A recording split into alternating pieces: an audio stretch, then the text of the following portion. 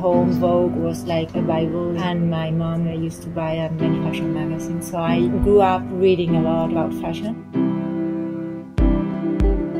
I started moving into this social fashion section, and I ended up in a very young magazine doing many things. So you have to do the interview, you have to do the picture, you have to write, and this was a very big teaching for me. And then I started to see that this was what I wanted to do in the future.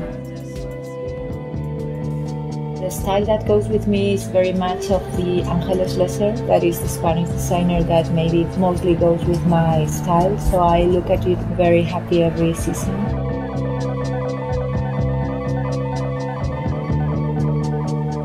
There are others like David Delfin that are more surprisingly in the way he shows, the casting he proposes. The clothes are more special, maybe not so classical, more modern in a way. On Wednesday I will go to backstage to have a look.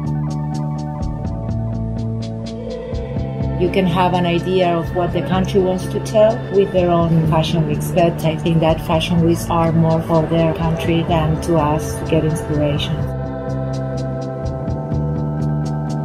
In a way, we want to be global, but without losing the sense of uniqueness of the country. It's not a bad word to say that in fashion, some aspects of fashion are superficial. To me, a lot of people is working because of the fashion industry. The economy of a country moves because of the fashion industry as well.